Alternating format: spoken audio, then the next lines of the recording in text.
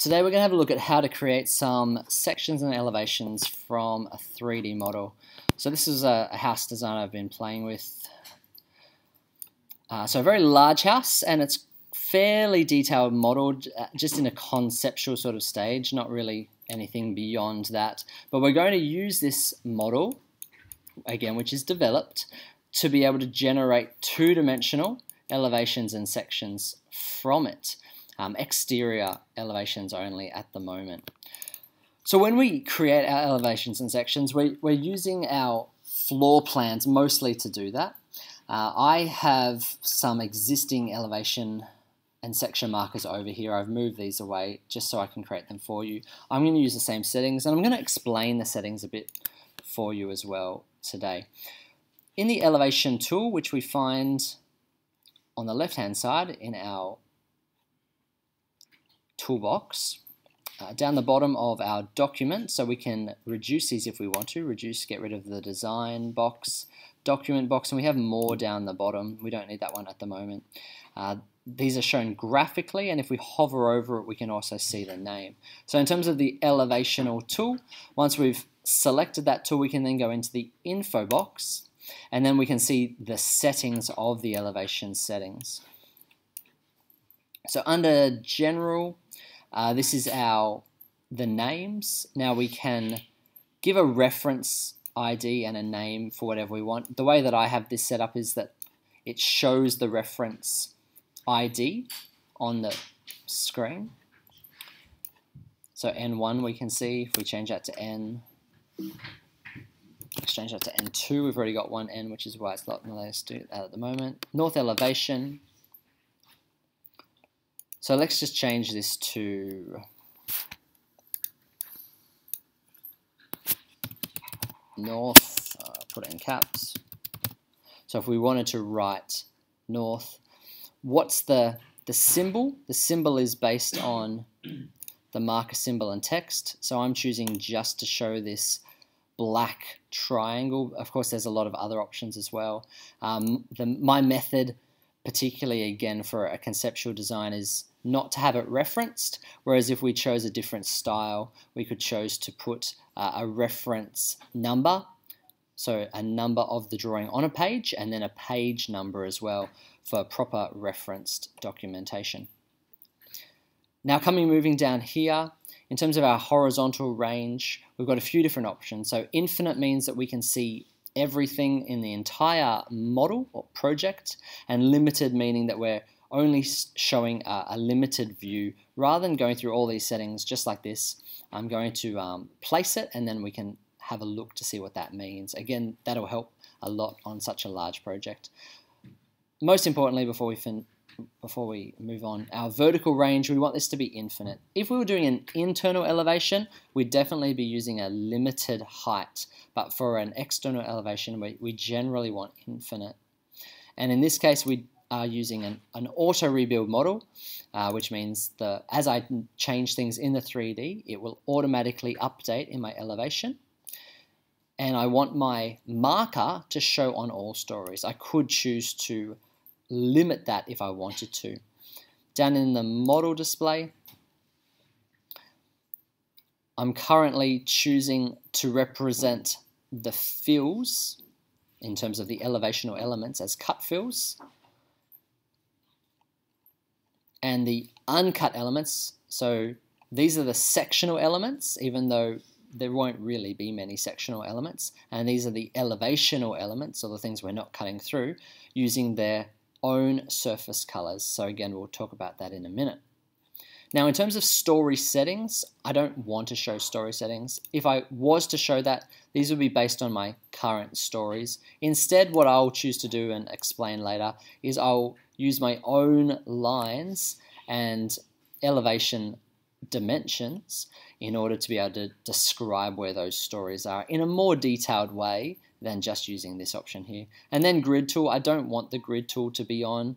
I'm not using grids for this particular drawing, so therefore it's not relevant, but we can play with that more later. So in order to represent or show or create our elevation, we first have to draw a line. This is the method that we're using, which means it's single. If it was more complicated, so again, I'll show you a more complicated one later, we'll use the staggered line. So I draw a line, I'm going to hold shift to keep it straight. I'm doing it outside of my building, I don't want to be inside of my building, and I'm going to click in the direction I want to see. So we can see that that little triangle is showing us which way. So I'm looking back at the building. Now in terms of this site, this is north, and so this is our north elevation because it's on the north side of our building. Some people get a bit confused by that, and it took me a long time to understand it myself when I was first learning. Now let's view this and see what it looks like and then make some changes as we go. So right click, open with current view settings.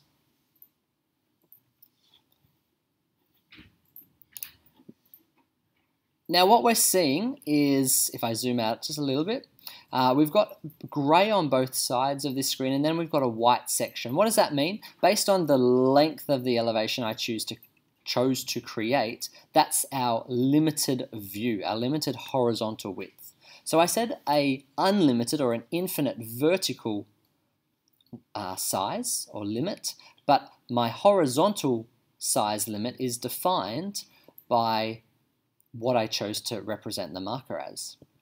Now we see this is a little bit confusing because it's such a big building. It's hard to tell what's in our foreground and what's in our background. So one thing that we can do, we're also not seeing a lot of the buildings in front of us because we've got this wall in front of us, which is a courtyard wall. So what do we do about that?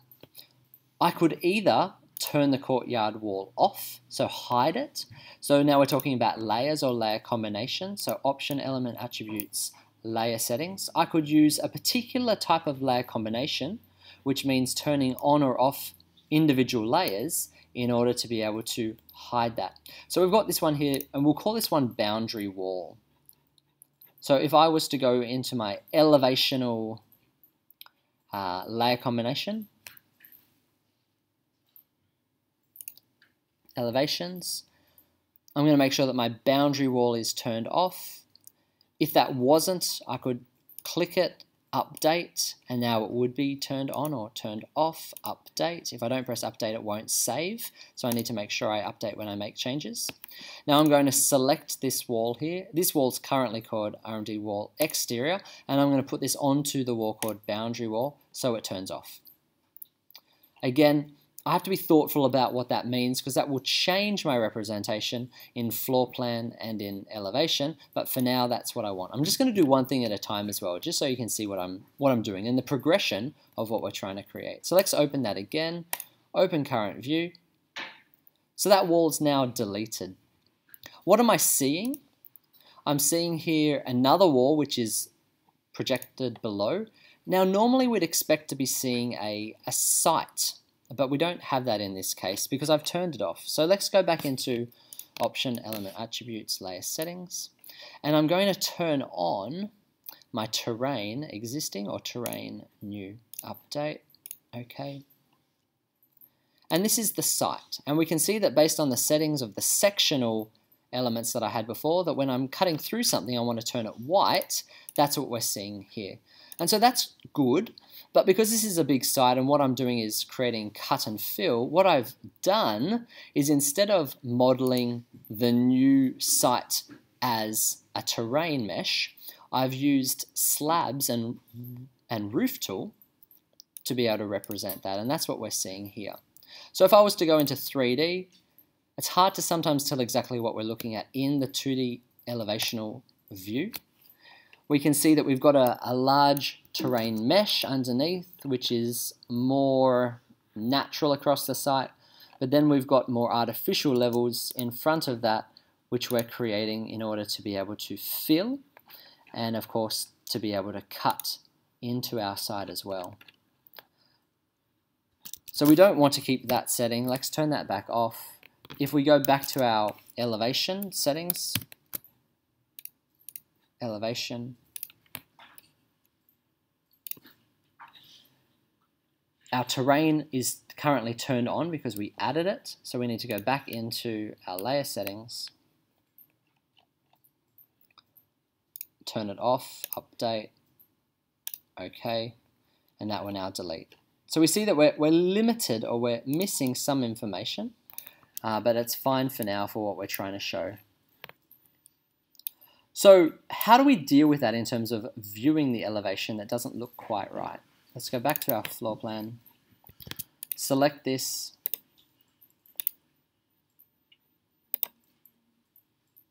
open current view.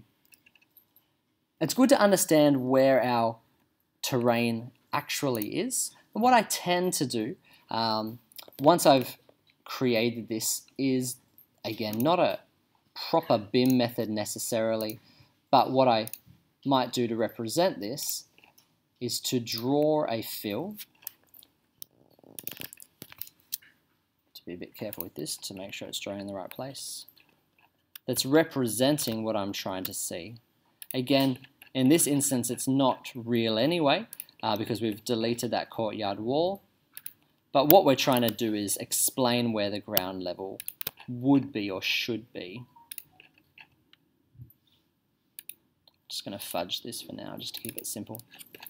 So we may end up using something like this, just a big white fill which covers everything below the ground level, which we shouldn't see, just to represent this. Now, I would never draw this fill without knowing exactly where it should go. So generally I would keep the terrain mesh on and then trace the terrain mesh, or trace the new level, and I'd always have another line. For instance, let's turn that back on temporarily. Terrain existing. Layer, hide layer, we'll send that to the back for a second. And maybe I might use a polyline with a long dash and a very thick pen, and then I keep grabbing that line. Represent our existing condition with a polyline. And let's go back and update those settings. So now we're still able to see where that existing line should be, and we've got that fill overriding it as well. So that we're building up the methodology of the way that we view an elevation. Now, what happens if we don't want to see everything in elevation, or maybe we want to try to differentiate between what's in the foreground and what's in the background? How would we do that? If we go back to our floor plan, we can select our elevation marker, go into the elevation settings, and under model display, we have an option here called marked distant area. I'm going to tick this. And what it's giving me the option is, again, just like before, what sort of settings do we want to use to describe this? I could say nothing. I don't want to see anything, but that's not really going to be helpful. What I want to do is a uniform pen color, and I'm going to use a gray in this case. I'm going to turn off the vectorial hatching. And so what I'm creating is like a fog, or a fog of war if you're a gamer, trying to represent this in a way that's saying that things that are further into the distance don't display as clearly. And you see that it brought up this second line. Now I can stretch this second line to be as far as I want. What I'm trying to do, I'm going to go up to the roof to explain this to you a bit better, is I'm making sure that this stretches to just in front of this roof. So when I view this, open current view, we can see all of that back section of this U-shaped house is now not hidden, but represents differently. In order to be able to make these front two boxes, pavilions, pop a little bit from the elevation. Now, again, because it's a pavilion-based building, what I would be doing is creating one elevation here, and then a second elevation, perhaps somewhere like here. So we could call this North 2.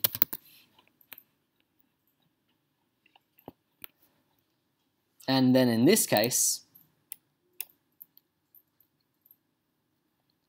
we're seeing the second half of the building without the part behind it. So we don't need to worry about cutting away. Now, again, we've got a strange situation because while this is an elevation for the top stories, it's actually a basement for the bottom story. So we're going to have to do something similar to the first drawing, where we conceal it partly using a fill. But I'll get to that in a little bit more detail later. So this is roughly how we create elevations. And just like we did this for our north elevation, we can do this for all of the others as well. So let's call this east and choose where we want to place it. Trying to understand how all of the stories work simultaneously can be difficult. We want it to make sure that we see the entire project, so it needs to be long enough. And if we feel it's not long enough, we can grab the end and stretch it. And in terms of that marked distant area, maybe we want to extend that so it reaches almost across to the second courtyard. So now when we open this one, we can see there's some areas again that are shown beyond, and the majority of the areas we see directly in front of us. Again, we're cutting through some areas, so we'd need to cut them out. But because it's such a complicated site with complicated levels, it's always going to be the case. And we need to decide what do we want to see and what do we want to hide. So that's elevations. Let's have a look at some additional settings that we could use to adjust this. What would happen if we didn't want to show this alfresco? So we wanted to show maybe the cabana and the main house, but we didn't want to show the alfresco. So we wanted to cut around it. What we could do with this is we could break this halfway. So if I click on the line, I can choose to insert break, and then I can move that forward, move this one across to a point where I'm happy with the line that's creating a dog leg of an elevation. Now if I open this, it's mostly going to work. What we see looks a little bit odd here is that I'm cutting through a balustrade up here, and I'm cutting through two slabs, which is a roof that extends through. So while it mostly works, what I wasn't seeing is this floor looks fine. This story looks like I'm not cutting through anything, but when I go up a story, I can see that I'm cutting through this garden roof. And so we have to be very, very careful. And if I wasn't careful, what I could have also accidentally done would be to cut through the eave. It's very easy to make this mistake.